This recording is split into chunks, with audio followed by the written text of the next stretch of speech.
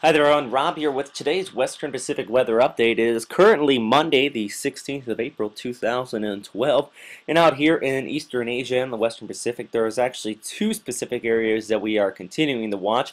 First is down here in the Philippines, just across northern Mindanao. You're seeing a lot of thunderstorm activity, dropping some very heavy rainfall at times here. And also off towards the north, another stationary boundary, just kind of sitting up here just south of Japan. Also, there is a low pressure here just across eastern Russia that's spawning off some rain showers and even snow here along the western portions of Honshu. But let's take our attention back down towards the south, where, like I said, some pretty heavy rains have been occurring. Check out this, 135 millimeters in just the past 24 hours there in northern Mindanao. Lost the southwestern coast there.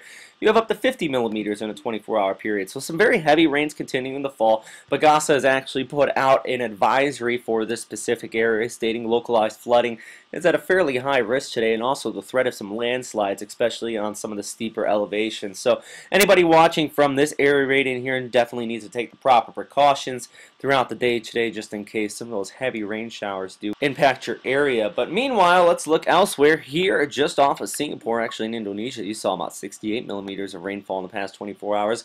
Lots of convection blowing up down across this area. It seems to be day to day, due to mainly to sea breeze effect, warm air coming off of the Gulf of Thailand and also the Strait of Malacca, colliding here across the central Malaysian peninsula, bringing some very heavy rainfall, so that's not too unusual there. But off towards the north, looking at this evening's forecast outlook actually being put out from JMA at 1512 Zulu, due to that stationary boundary setting up right there. Here in the South China Sea, a little bit of fog just off of Hong Kong, so you might see some creep in there, especially into tomorrow, into the morning hours. But all in all, not too active out here, that low pressure system over the Sea of Japan. High pressure will be ridging in behind it, though. Early part of this week does look like fairly dry across the Korean peninsula and much of Japan. But see this little L stamped out here in the southern portions of China? Let's look at the model outlook.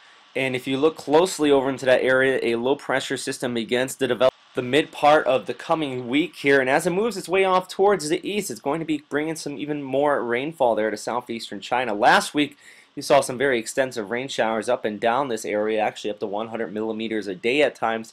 Even in Hong Kong, you experienced a few severe thunderstorms by the latter part of the week. Well, looks like by the latter part of this coming week, this boundary will continue to set up, develop, and push its way off towards the northeast, affecting Japan by next week, and with a fairly strong storm, so something to continue to watch throughout that area there. But as far as the tropics, back down towards the south, looks rather benign throughout the week. Some convection continues to blow up here across the southern portions of the Philippines, but nothing organized or too severe. But that is all for right now, everybody. Thanks again for watching here at WesternPacificWeather.com. Actually, I do have one other note that I want to put in here. We do have a forum set up now. It is at WesternPacificForecast.com, but if you're in the website, it's very easy to navigate to. The top there has a chat box, and in the middle part of this, you do have the forum that continues to have new topics continuing to post up there. So lots of lively discussions already going on, and I encourage anybody watching this to go ahead and join up. Looks like this typhoon season might be a busy one, and this could be one of the better places to get your weather. So thanks again for watching, and I hope you have a great day out there, everybody.